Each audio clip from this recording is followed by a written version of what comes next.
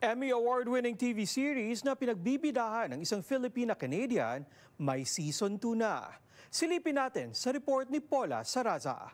Jane, what are you doing? We're trying to figure out how to save the world. My big break, Jane, was probably my biggest role ever. Inaabangan na ang Season 2 ng Emmy Award-winning TV series na Jane ng Apple TV+, kung saan ang bida isang Filipina Canadian. When I found out I booked the role, I was just so happy, so excited. It was like the best thing ever. I couldn't believe it. I mean, out of all people, they picked me.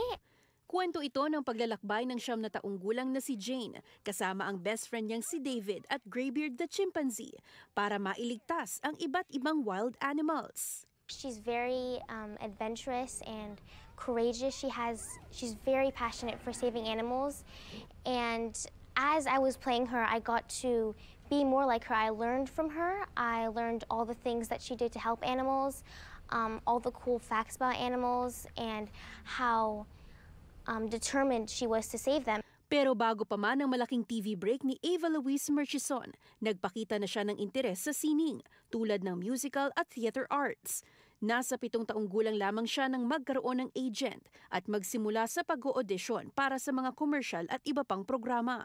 As a Filipino mom, you just kind of like want the best for your child, and like I just felt empowered right away to actually like guide her to like fulfill her potential. So I could see that she loved music and like she's into singing, like dancing. Sa kabila ng murang edad sa entertainment industry, hindi humadlang ang mga magulang ni Murchison sa nais na karera. Kung gusto nilang kumanta, edi, you know, mag-singing lesson or like mag-dancing lesson. And then, kasi that's the first step eh, di ba? Kasi gusto mo makita kung mag-enjoy ba yung anak mo or hindi. Na-expose ko siya to the things na alam ko na interesado siya.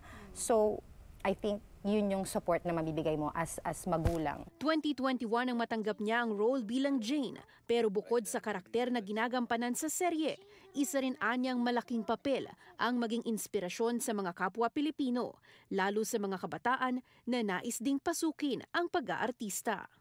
I love being Filipino Canadian. It's part of me. It's part of who I am. I love being a role model for other Filipino Canadians, and I think that's such a great thing for me. Sa nalalapit na Season 2, We can all work together to help save the world. asahan na raw ang mas marami pang adventure kasama si Jane, si David at si Graybeard the chimpanzee. Just a lot of adventures. It's gonna be super fun. Umaasa si Murchison na simula pa lamang ito ng mas marami pang mga proyekto ngayong taon. Mapapanood ang Jane Season 2 sa Apple TV sa Biyernes, April 19. Paula Saraza, OMNI News, Toronto.